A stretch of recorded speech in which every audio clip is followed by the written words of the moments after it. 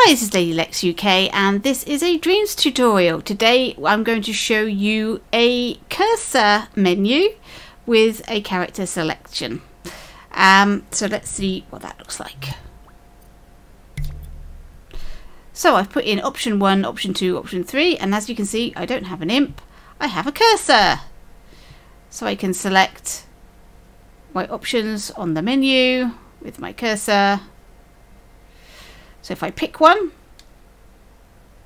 pressed X and I've now got dwarf, 2 is a ghoul, 3 is a wizard, and once I've chosen my character I can then go to game, and that would have linked to my game, and I would have spawned as my ghoul character here. So let's see how all of this is done. Okay, if you watched my tutorial about the controller sensor, this is the tutorial that I said was going to demonstrate the use of the follow imp option. So here is my cursor, and I've stuck a microchip on with a controller sensor inside, and I've set it to possession mode of follow imp. I've also set it to imp faces camera. That way it will keep nice and flat towards the camera and not turn around, so it always looks the same pretty much. And also force possession, so you never see the imp, it just force possesses immediately and goes inside the cursor. I've also got the imp set to hidden, so we don't see the imp, we just see our cursor. Let's have a look at how these options work. Now, in my previous tutorial when I did a menu, I used the imp hover over some blocks. Now, that will work lovely with the imp, but unfortunately a follow imp possessed object does not work that way. You cannot use hover and grab, unfortunately. So I'm having to use detect zone instead. So let's go into, let's go into this microchip.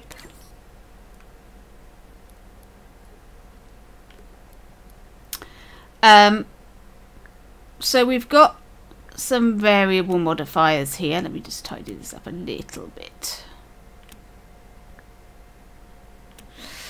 Okay, we've got a detect zone, trigger zone. There it is there. It's slightly angled because of where the camera is. You have to be careful of that, and it has to incorporate the area where your possessed cursor is going to be. So trial and error with these options, so they're not overlapping each other and they are in the correct position for this camera angle. You might have to turn them in certain degrees to get it to work, but experiment with it, get it in the right positions.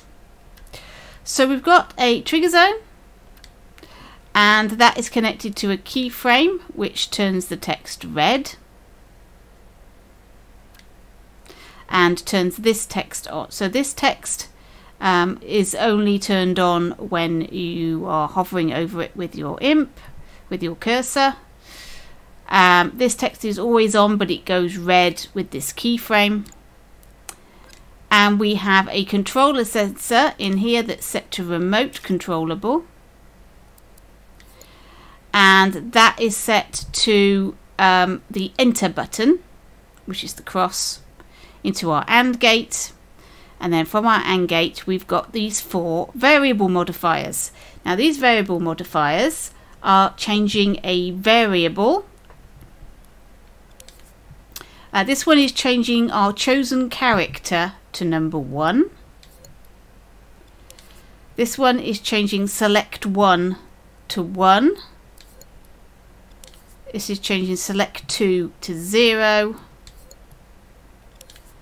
And select 3 to 0. So what this is doing is it's saying to this variable, I have chosen character 1. It's telling this variable turn on, this variable turn off, this variable turn off. And these variables relate to our characters. So if I go into the character logic, inside here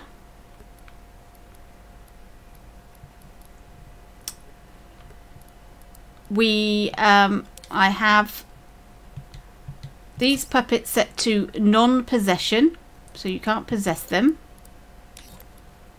And inside is a variable. This one's got select 1 in it. And a calculator that's looking to see if it's 0.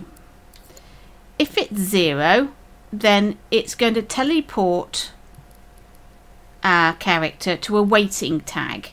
This is a tag I've called wait. So it's going to sit here.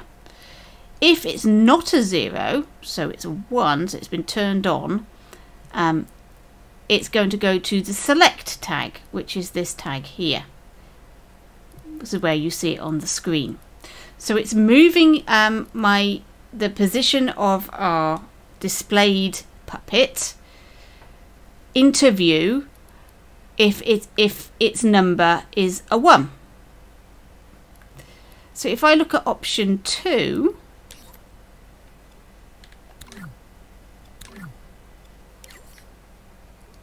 here's option 2.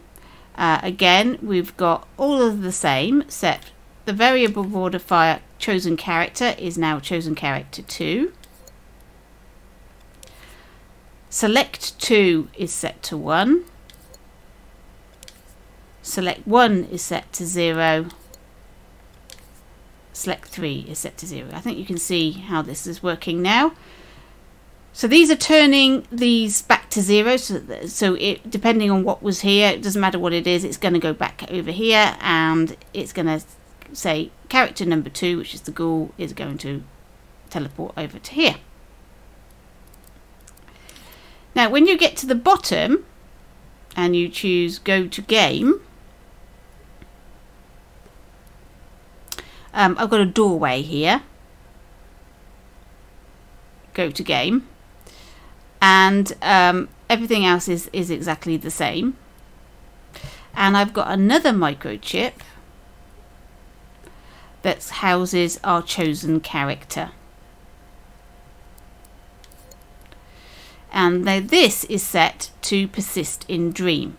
I will have another copy of this variable in my level where I'm going to play the game, and it'll have attached to it a selector. So in this world you wouldn't have that selector, you just have this variable. In the world that you're going to be playing the game, you would have this variable plus this selector. This selector is linked to the active port from the current value of that, and then you'll have emitters attached to these. So this is a 0, so this will be the default. So if you come to this world without going through the selection screen, you'll need a default character that will spawn. So that will be your default. B is character selection 1, C is character selection 2, and D is character selection 3. You'd link them to emitters, you admit your character, and then away you would go. Make sure you only emit it the once and that it's permanently existing. Or you could have all of your characters in your world existing. Maybe they are in boxes or coffins or inside, they pop out of the ground. I don't know. But you'd have animations set up to activate those, and then you have a character there and you would force possess. Or you'd have all 3 characters just standing there and you would force possess the character B, C or D. It doesn't really matter which way you do it. You can think of all sorts of ways that you could spawn your character at the start of your game based on this variable and what you want to add to this selector. I haven't made one that does it with a level link and all the rest of it, because that will require me to make a dream, put it in private, and once you've done that, you can't delete it. I'm having difficulties trying to keep the amount of local stuff that I've got on dreams down to a minimum, because I keep hitting the maximum and then I can't save things. So that's why I haven't made it. But that's the principle anyway, and what you want to do with this selector and how you want to spawn your characters is entirely up to you. Right, there you go. I hope that was useful. I found it really interesting to be able to get a cursor instead of an imp on the screen. It's really nice to see. It's a pity we can't have it in the game totally without building something absolutely monstrous. I did put in a request on the feedback form, and some people have come back with lots of different options on how you could maybe move your imp around in 3D space on a possessed object. But I haven't managed to work any of them out to actually get them working. So have a look at that if you're interested, and maybe you could try out one of those options. Okay, thank you for watching, and I'll catch you in dreams.